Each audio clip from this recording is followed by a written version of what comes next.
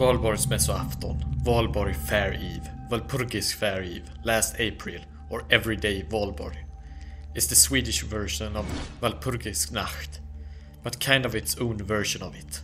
The tradition is held in Sweden, Finland and Estonia, that is to say the old parts of the Swedish Empire, during the last day of April.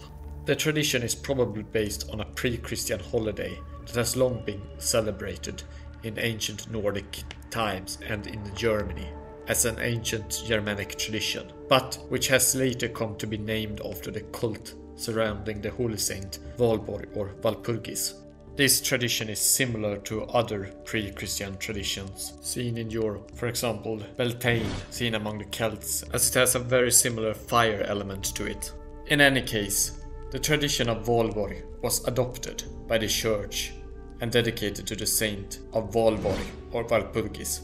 Though in recent time it is less about the holy saint of Walpurgis, and the celebration is more about the coming of summer and light generally, and having a fun time with friends and family, and has less to do with regular church attendance. Though there does exist some more conservative Swedish people that still attend church much more often during this day of the last of April.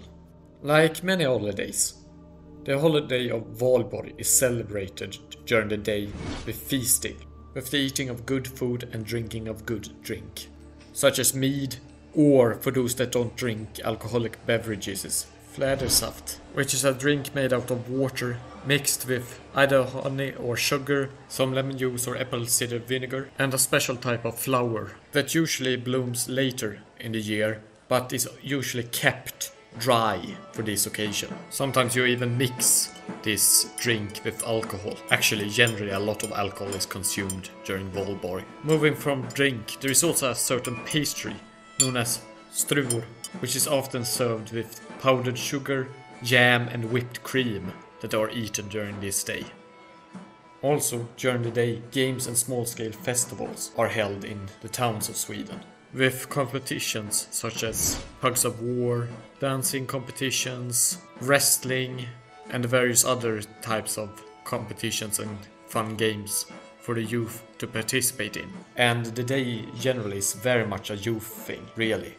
And this fact, together with the matter of the large consumption of alcohol that is a common staple of this holiday, means that it is sometimes rather wild. Though it should be said that in older times it used to almost be tradition to have large-scale fights break out on the town squares and or other sorts of general chaos erupting in large gatherings. It was so common and accepted that violence would erupt during these public games that even into the 20th century you had provisions in the law that stated that you'd get reduced punishments for violence and rambunctious behavior in public space during this day. Though it should be said that today the festivities are a lot less violent and much more peaceful and less wild. Though if you have ever lived close to the university city of Lund during Valborg, oh god, this can be debated. Though speaking about the university city of Lund and students, student associations tend to be the organizers behind a lot of the Valborg celebrations and the games associated with Valborg. And in addition to student organizations organizing the celebrations associated with Valborg, you also have the fact that the 1st of May is Workers' Day, and since it's so close to Valborg, the traditions of the 1st of May tend to blend together with Valborg, and due to the dominance of the Social Democratic Workers' Party in Swedish modern history, they and their associated trade unions have historically organized a lot of Valborg celebrations as well, and thus integrated it into their own traditions.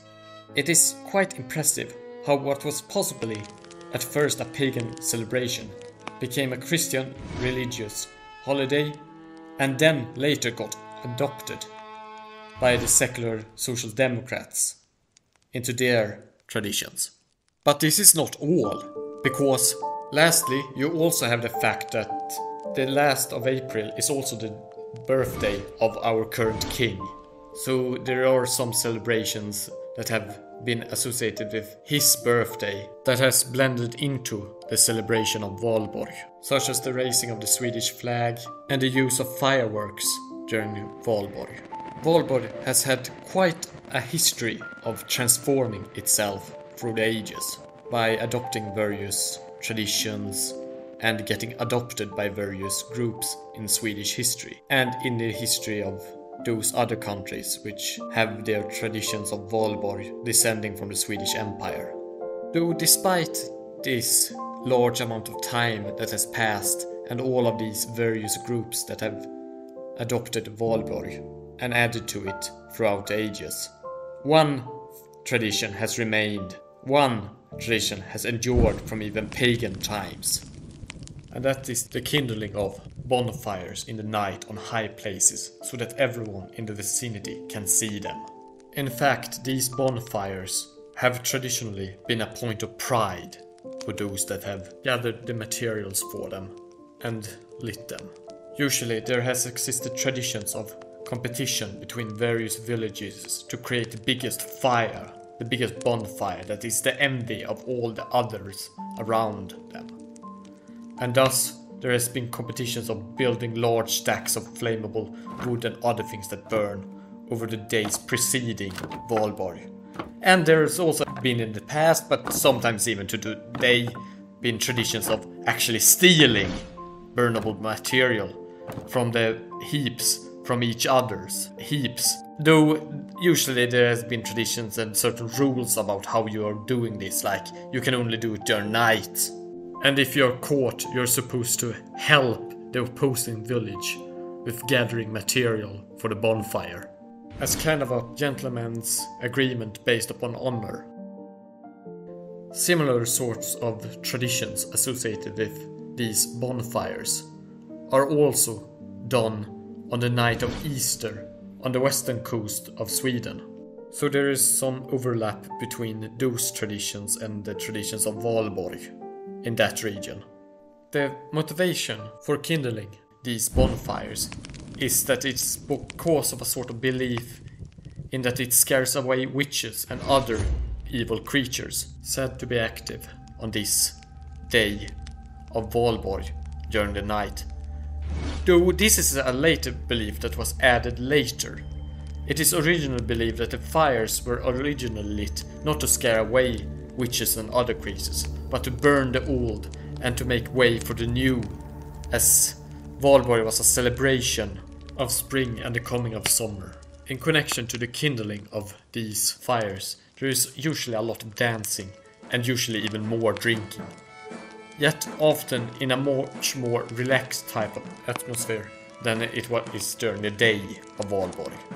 You also have a lot of fire-related local rituals or traditions. Usually, for example, the torches carried by certain people on the 1st of May on the worker demonstrations are lit during the night from these bonfires. As another example of how Valborg and its various traditions are a mix of pagan, Christian and secular influences. This was Swedish Valborg in short, and I hope you liked this video about it. Please do subscribe as it would help the channel spread awareness about the humanities. Stärk kanalen till min falcom.